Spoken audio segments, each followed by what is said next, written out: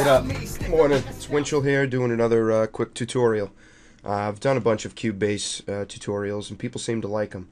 I had a request. Someone was looking for how to set up the Axiom, the M Audio Axiom keyboard into Cubase. And it is kind of complicated. Basically, what you're going to have to do is go to M Audio's website. You can Google them or just go to maudio.com. And once you get there, you're going to have to go under the Community tab over here. Go to User Forums. And then inside of here, you're going to have to log in and create an account, which it's free. It doesn't cost anything. It's just your email address and a password to create, and then you're in. And then once you sign up and you're able to get to this link right here at the top that says links and downloads, once you click on that, you're going to see keyboard and controller setup files. Now, down through here, you're going to see the Axiom series, all these. Click on Axiom and then choose your program that you're working with. In this case, we're going to use Cubase. So you click on that, and then you can see that they've got a file for the Axiom 25, the Axiom 49, and the Axiom 61. Now I've got the 61, so I'm going to grab this one, and I downloaded it. Now what I'm going to do is actually minimize this. I'm going to take and drag it onto my desktop. So now it's on my desktop. Now what you're going to want to do is double click it to open it. You're going to see a text document and a Cubase XML document. Those two files you're going to need. The first one, you can open it and read it, and it basically tells you how to do what I'm going to show you. So you can read through this if you like to find out how to do it, or you can continue watching and just watch what I do. Now basically, you're going to take this Axiom 49-61 Cubase file, and you're going to place it somewhere. You're going to put it somewhere that you know how to get to.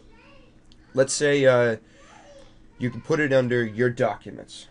So right here, I'm just going to drag it over to my documents. Now I have one here. I should. Yep, Axiom 4961.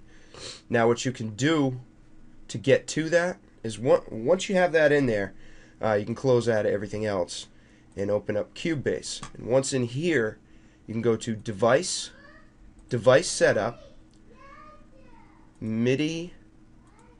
Okay, sorry. My son is calling me.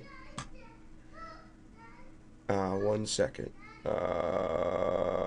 Remote devices. Actually, all you're going to want to do is go to, okay, add generic remote. This little plus sign right here, you hit that and go to generic remote. What it's going to do is it's going to pop up this window. Now this window is just going to say generic remote here, and up here it's going to say not connected, not connected. So you're just going to go up here and choose your audio, your Axiom 61, USB Axiom 61, for the input and the output. Now to the right here, you're going to see import, export, add, delete, and learn. If you click import, you're going to be able to go to your documents or wherever you put that file, and you're going to choose that file.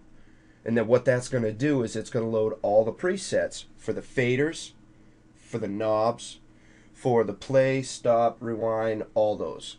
And it will, and then after you import it, you just click apply down here and OK.